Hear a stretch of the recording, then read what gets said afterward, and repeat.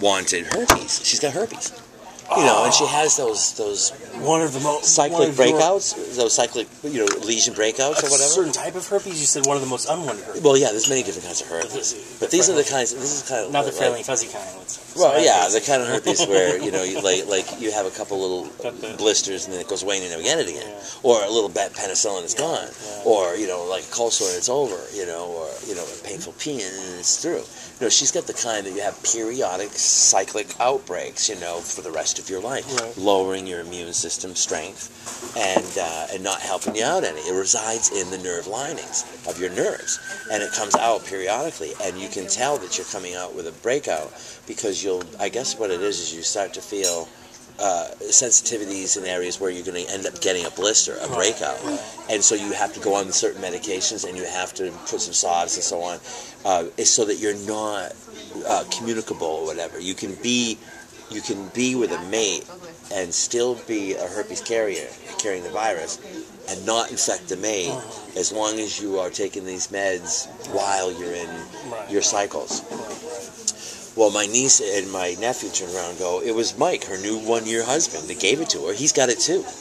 And I go, that stands to reason, obviously, because unless she was jumping around from bed to bed, she never got it from her 27-year-old husband, 27-year marriage. Let me recap. Yeah. Let me do a recap.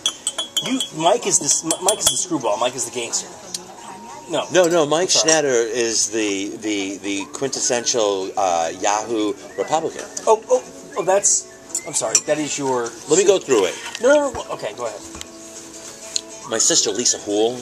Your sister. No. Now I'm all clear. Clear. It's your niece. She has the gangster boyfriend. Bachito. His real name is what? Alberto Alendi. Alberto. Did you know about him before you got out there? He's been with her now for like 2.5 years or 2 years or something like that, because he's got a 13-month boy. A 13-month boy. So you've seen him in person before? I saw him briefly in May last year when I went for the Mother Day period last year. What was that encounter like? Were you kind of like, We didn't exchange. I think the reason is because he's well knows that I'm the gay uncle. And I think everyone there says Lawrence is really bright. He can't, he's interesting. He's a jazz, and he's over there going, I need, put on some rap around here, It's like, I'm not. It's like Cheech and Chong. They don't hang around like, Stephen Hawkins. Right. I'm not saying I'm Stephen Hawkins, but there's no chemistry. There's no chemistry. I was just wondering he could have had warts on his face, and he could have, had crack. No, he's a relatively handsome guy. He's a relatively handsome guy. So he dresses but he dresses bling bling, but he dresses kind of. He doesn't dress bling bling, but these are the types of people they are. He's at my mother's house at the religious discussion, that first dinner that we had, like on Saturday, the first Saturday, and he comes in late and he sits at the end of the table with my niece, and he talks like street hood, so he's like, like a New Yorker kind of thing, kind of different. But anyway, he sits down and we're talking about some neighbors that are terrorizing this woman, Dominique, at Erica's complex. And I also have the impression that this person's terrorizing Erica. Because Erica said, he gives me the feeling and goes, watch your step. And so when you parked over the line the other night, we're going to the building association and we're getting you a $50 fine on the building association. So, so Erica. So there's a nut job living in the building. So there's a nut job at the building terrorizing everybody.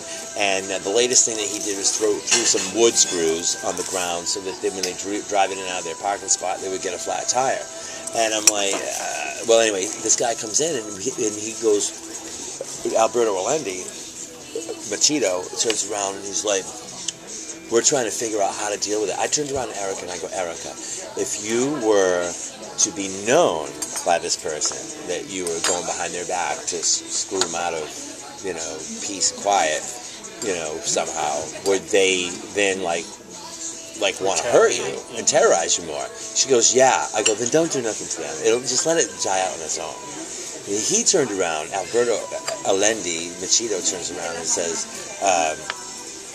but he don't understand. I'll punch his fucking lights out. And I'm like, oh yeah, we're doing the felonious approach. Right. And I like that, because when people turn around there and they're like, oh, punch his fucking lights out. He's a biggish guy. He's a biggish guy. Yeah. I was just in a situation where something like that got really uncomfortable very suddenly. Yeah. Funny too. Yeah, because you must have comers and goers at your complex that you would rather not deal with. You just don't rent to them. You just don't rent to them, right? Oh, I remember. I was upstairs talking to this guy, AFI, and